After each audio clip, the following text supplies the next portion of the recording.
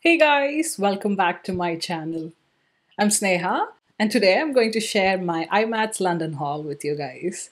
So if you're interested in seeing which products I picked up and also which booths I visited and also kind of a little bit of reasoning why, then please continue watching. So this time when I visited, I did have a long list of products to buy and I did have priority. So that's something I highly recommend if you are visiting IMATS because it can get quite a bit mental in there and you get overwhelmed and excited because there's so many brands and at good discounts. So you may be tempted to buy stuff you actually don't need. So make a list. By the way, I did want to mention that there may be a couple of products here and there that I purchased for myself.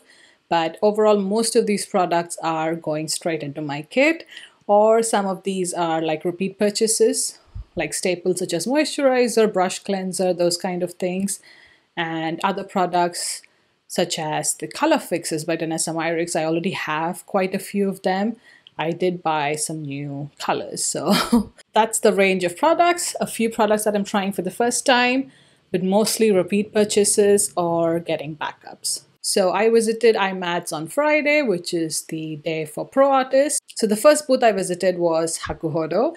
So last year I did try out the brushes and I fell in love. So I did want to get some more brushes. So I got 5 total. This is J116. This is something I got to apply foundation or concealer or just liquid products or cream products in general. So I think this is a fully goat hair bristle, but it's really soft. Can't wait to try it. The rest 4 are eye brushes. The first one is one of my favorite shapes and it should be of no surprise that it's like this. It reminds me quite a bit of the Wayne Goss eye brush set and it has like 2 brushes, but none of them come to this fine tip which this Hakuhodo brush has. This is J146 in case you're curious, and it just looks beautiful, not just for spot concealing, but to do maybe a little bit of concealer work, blending out stuff and applying colors to the crease, lower lash line, any of that stuff. So really excited to get that. Next, I got myself another flat brush. This is B004G. This is what it looks like. Again, it's a style of brush that I use quite a bit in my pro kit, so that's why I have that. Then I purchased 2 eyeliner brushes, and these are the I series. This first one on top is 190N5 and the bottom one is 007N6. Now I will mention all the brush numbers and everything in the description box below in case I mess up reading the numbers straight up. So that's it for Hakuhodo. Next I ran straight to Love Makeup. It is probably one of my favorite stores here in the UK. So the first thing I picked up is one of my favorite brush cleansers. This is something I love for spot cleaning. So this is the giant container of Cinema Secrets brush cleaner. Then another staple in my makeup kit is homeoplasmin. This is my favorite lip balm, so I did get a backup, and I also picked up the chapstick form. So I want to see how it compares to the cream and vice versa. From Danessa Myricks, I picked up 2 of her blushes. So these are the 2 ones I picked up. The shades are Ballet Slipper and Sugar Plum. I don't know if you can see through the window there. One is like a peachy tone and the other one's like a purple kind of a tone. So this one, which is Ballet Slippers, the peachy one is what I have on my cheeks today and lightly across my eyelids and also as a base for my lipstick. But I also did get the darker shade just because I don't have anything in the purple tones. It's quite difficult to find good blushes, so that's the reason I got Sugar Plum. From the glazes, I did pick up a new shade, which is like a grungy black with shimmer running through it. And it's the shade Oil Slick Glaze. Not sure if you can tell the little sparkle there. I think you can see that. Next, I also bought 4 of the matte color fixes. So I got the white one, which is called Lift, which is just a white. Just got it because I can mix it into colors because I already have the black. Then I picked up something I've been wanting for a long time. It's always sold out when I look at it online. It's the stunning orange color, which is called Carrot Top, which looks absolutely beautiful. Can't wait to use it on some shoots. This gorgeous purple called Royalty. Royalty, right? Yeah. And then a deeper purple. And this one's called Tribe. So those are all the beautiful color fix products that I purchased. Then I also wanted to get one of her Dew Wet balms. So I wanted the clear one, and that's what I gave to the person at the counter. But I think because it was so rushed, there were so many people there, she by accident gave me Morning Dew, so which is fine. It's just that the clear one didn't have any shimmer, but this one seems to have a bit of shimmer running through it. Let's do a quick swatch. That's what the product looks like. Just going to apply it to my cheeks instead of wasting it.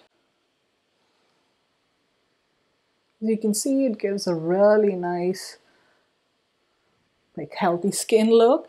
And the good thing about this product is you can use it even over powders and stuff, so it's really good. But that's what it looks like. Two more products I picked up from Danessa Myricks. The first one is the Evolution Powder. This time I picked up shade number 2 because last time I got shade number 3 and that ended up being too dark for me. So hopefully this will work out, or I can mix 3 and 2 to apply. And then I got the other Luxe Cream palette. I already have the one in Feminist, so this is the nude version. And of these, this is the shade I used on top of that blush shade today. And that's what you see on my lips. I did use a brown lip liner just to give my lips some definition, but this is the predominant shade you see on top. Next, I did purchase some brushes. So from Louise Young, which is also part of Love Makeup here, I picked up the LY18, the vegan version. It's another flat brush, but it's smaller and it seems quite nice and stiff. And because it's vegan, I think I can use it with color fixes and those kind of products. And then I also picked up a brush from ESUM. This is the W23. I already have the W19 and I believe the W21. I really enjoyed the quality, so I wanted to pick up a larger flat brush. And the last product I picked up from Love Makeup is a backup of my Lime Crime Velveteen in the shade Saint, and this is something I use on an everyday basis, and I'm almost out of my older one. I still have a little bit to go through, but it's a shade I really love, so that's one product I did buy for myself. Now moving on to the next brand, which is Sian Richards, and it's a new brand for my kit, but ever since I've looked at their products online, I've been very intrigued, especially by their 4K creams. So they have what is called a 4K longwear cream. They have it in various skin tone palettes. So they have a really light palette called Boreal. Next up, they have Ether, which would cover medium, light medium to like medium tan skin tones, including mine. So that's a palette that I picked up, Ether.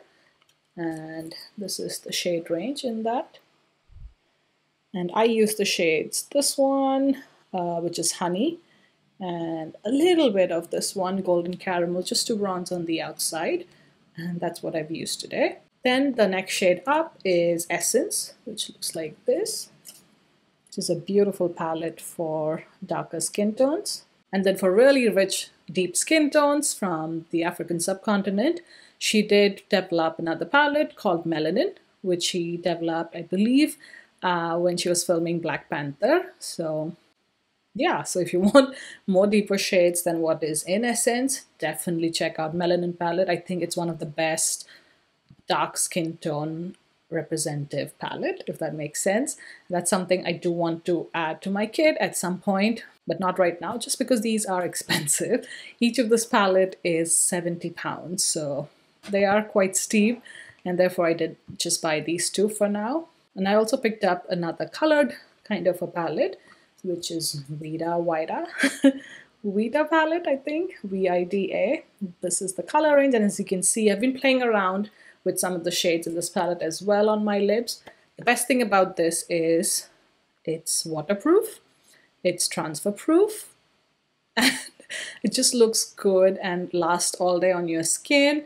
You do need an oil-based cleanser to remove these products. Now to go with the 4K palettes, she does have her 4K Marvelous Moisturizer, which is also something I purchased, and that's what I mixed in with my foundation today, and that's what I have on my skin today. Let me know in the comment section below what you think. I really am enjoying the finish it's leaving on the skin. It doesn't feel like there's anything on my skin. It's covered what it should. I haven't used any concealer today. It's just that Ether palette that's on my face with this moisturizer. I also picked up her 4K Cold Cream Cleanser just because I wasn't sure if I needed the specific cleanser to remove the makeup at the end of the day. But once I got back home and I've played around with this a bit, I have tried using my regular oil-based cleansers and it does take the makeup off quite easily. So this is something I will use in my kit. I also picked up a new product that she's launching, which is called the 4K Longwear Schmicks, which is like a primer kind of a product that you can mix in with the cream products, the 4K products, without losing the waterproof and the transfer proof ability of that product. Because if you do mix it with the moisturizer like I have today, it loses some of its transfer resistance properties just because the product is diluted.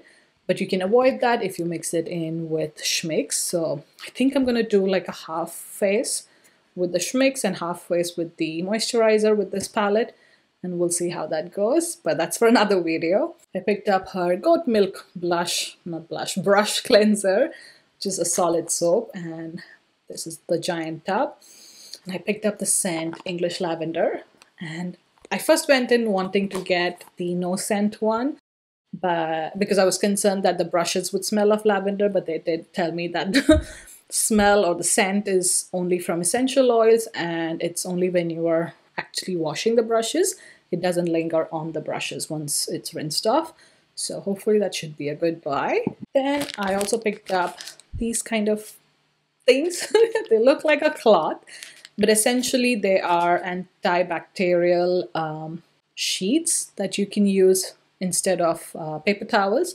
So it's just an environmental friendly alternative to paper towels. As makeup artists, you guys probably know that we go through a lot of paper towels and other disposables as well. So this is one step to kind of reduce the paper towel waste. So with this, you can put it in the washing machine and just get it clean and reuse it multiple times. So I think one sheet can last you for years, if I'm correct. And if you take care of it, obviously. So that's something I purchased. And they were kind enough to give me some brush covers. And then lastly, I purchased some brushes from her brand. Now, Sian Richards was initially launched as London Brush Company. So LBC, if you've seen that brand before, it's the same brand. They're rebranding it and now calling it Sian Richards just because they have a bigger umbrella of products now. So they have natural hair bristles, and that's what Sian recommends and really enjoys using. And then they also have synthetic hair brushes. So I did pick up 4 of the brushes in a few different styles. So I think these 2 are natural style brushes. They are from her classic line. This first one is the classic number 19, and it is so soft. I plan to use it with powder and also for blush or any kind of powder products. It is brilliant to use on the face, or at least it feels brilliant. I can't wait to use this. The next one I got is like a pointed lip brush, which I think will be nice to add to my kit. The next one I have is one of her best kept secret, number 5 brush. This brush is like a triangular shape. I don't know if you can tell on camera, but it's pinched such that you have 3 surfaces. So 1, 2, and then 3. So that's how the brush is. I just thought it was a really nice shape and I could get quite a bit of use. Lastly, I picked up one of her Innovation line brushes. This is number 1. This is what it looks like. I purchased this mostly for my creative or editorial kind of shoots, not for regular makeup wear. Now moving on to Embryolisse. They had a counter of their own, and of course I had to get my cult favorite, which is Lake Cream Concentrate. So I did get a backup for that. And then I've been eyeing this eye cream from them, which is slightly expensive. So I was happy to get it at a discount. So it's their Smoothing Eye Contour Cream. So it's supposed to be good for wrinkles or dark circles or any kind of bags around the eye. So really interested in trying that. Next, moving on to Tilt Makeup. I first picked up an Evian spray. It's just a facial spray for hydrating and moisturizing the face. This big spray bottle was under £10, so definitely more economic in terms of comparing it with, say, Max Fix Plus or something like that. But I've heard this is very refreshing and good to add on the skin before makeup application. Then I picked up a Viseart Tahiti palette, an empty palette like this. I think I'm going to depot some of the Sian Richards foundations into this, just because those containers are, I believe, not airtight, whereas this one is. So, and I also need just one palette to carry all the shades, so I might just use this instead of that and scrape little amounts into this at a time. If you guys follow my work at Artistry by Sneha, you should know that I've used the Face Atelier foundation quite a bit, almost exclusively, I think, unless sometimes when I need more coverage, then I use the MAC Studio Fix Fluid. But usually I tend to use the Face Atelier foundations, and I found that I was mixing the shades 1 and 6 quite a lot. So much so that I've used up half of those bottles, so I did want to buy some shades in between. So I picked up shades 3 and 4, which are Sand and Wheat. Then I picked up more brushes from Cozzette.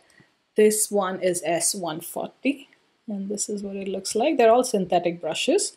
This just is so soft and seems like a nice size for multi-purpose. So blush, highlighter, bronzer, contour, foundation. It just seems like a very versatile brush, so that's why I picked this one up. And then 4 little brushes, 3 for the eyes. So this one is D220, which looks like this, like a small crease brush. Next one is S185, which is one of the favorite brushes from Danessa Myricks, so that's the reason I picked this one up. It reminds me quite a bit of a Sigma brush that I use, but we'll see how it performs. And the last eye brush I picked up is D240, which is like a flat shader brush. And then I also picked up a lip brush, which is the P370. So this is what those brushes look like. And then lastly, from Tilt Makeup, I did purchase one of these spray bottles. Now, if you're not familiar with this, it's a really nice product. I don't know what brand it is. I can't remember, but I have one of these before. Let me go grab that one. Okay, found it. So this I have my Ben Nye Neutral Set Powder, so nothing fancy. But what is cool about this product is, once you have the nozzle up like this, you can convert a powder product into a spray. Do you see that powder coming off? It's so cool. Now I have powder everywhere. But I purchased another one just because I thought we can use loose highlighters. Think of pigments. You can do so much with this. So that's the reason I picked another one up. Moving on, I went to Eldora Lashes. So they had 3 for 10 deal. The first one is H149. That's what that looks like. Quite a natural style of lashes. Totally a style I would wear. This is another natural style, the second one, but slightly more dense at the base. So it's H160.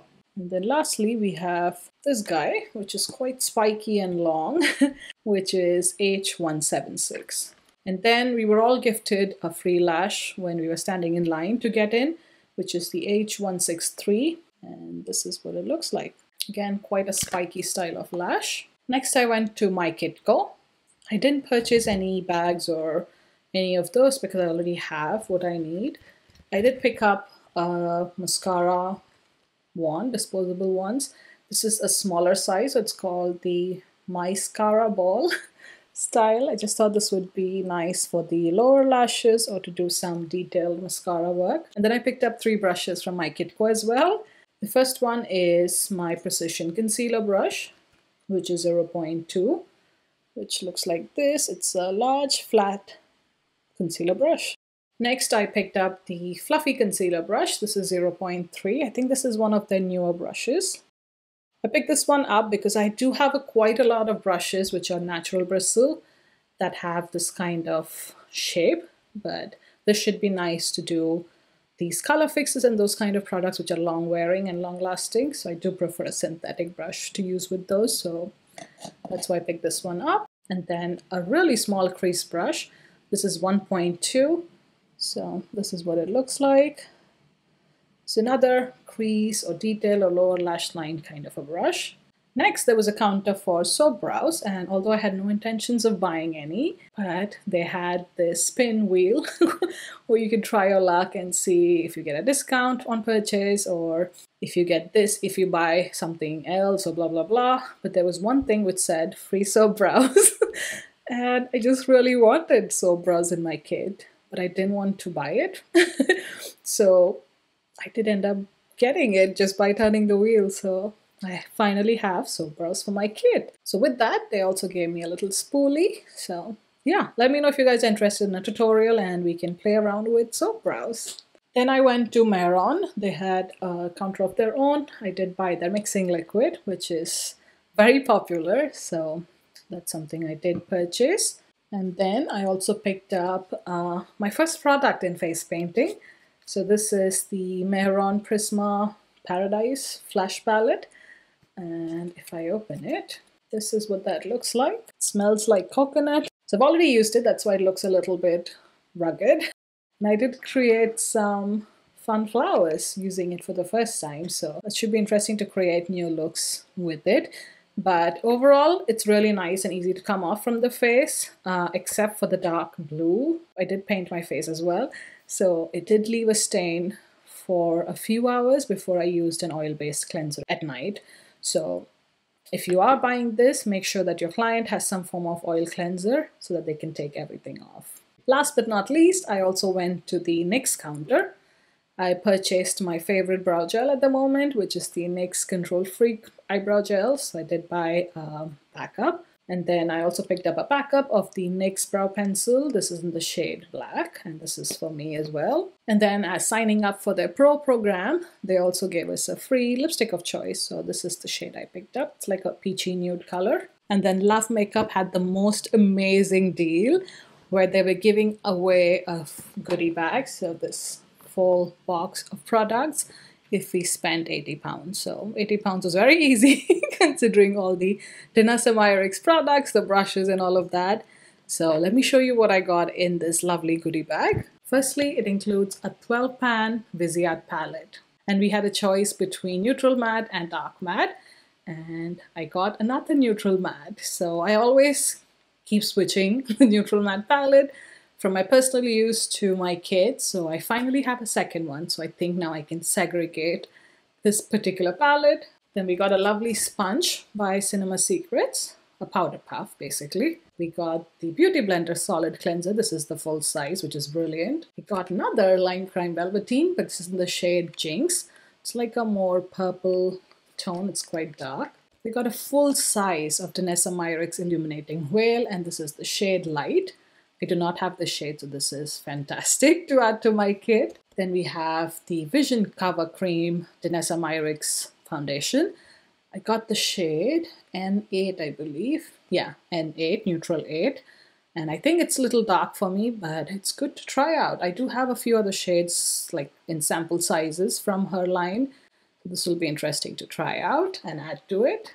Then we got two brushes from Kitstar. We got a S33 blush brush. This is what it looks like. These are all synthetic fibers, I believe. Sorry, S3 blush brush. It's really soft. Then we got an eye brush, a flat eye brush, which is perfect. This is S32 shader brush. And the goodie bag continues. I got a small little container of the Cinema Secrets brush cleanser, and when I saw this, I was like so excited that I can finally carry a little container of this in my kit. Then we got a Makeup Atelier Paris lip liner. This is like a nude shade, and the color is C00. This is what it looks like.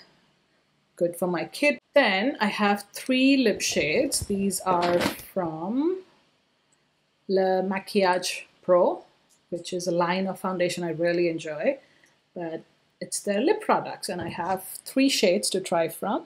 There's a nudie shade, there's like more of a raspberry pink, and a beautiful red shade.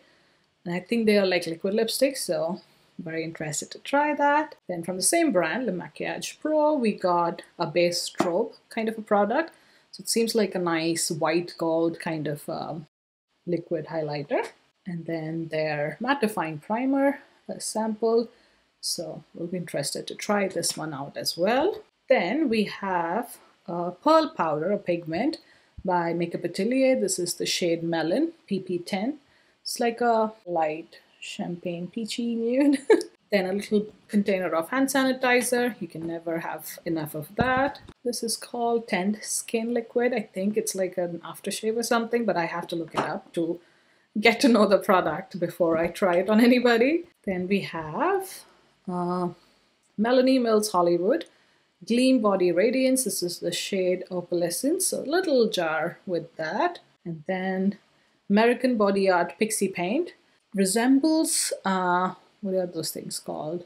I can't remember the name, but once I do, I will put it on the screen. But it reminds me of that, and it's like a paste of sparkle and glitter goodness. So I don't know if you can see the different sizes in there. This should be fun to use on a photo shoot. And then lastly, we got a pair of lashes. This is by the brand Monda. And the style is 747XL, extra small, I guess. But this is what that looks like. Quite a natural pair of lashes. And then, of course, the bag, which can be reused to carry products in my kit. But that's it. That's all the products I purchased this year at IMATS London. If you'd like a review for any particular product, do let me know in the comment section below. And if you enjoyed it, please, as always, give it a like and consider subscribing. Thank you so much for watching, and I'll see you in my next one. Bye!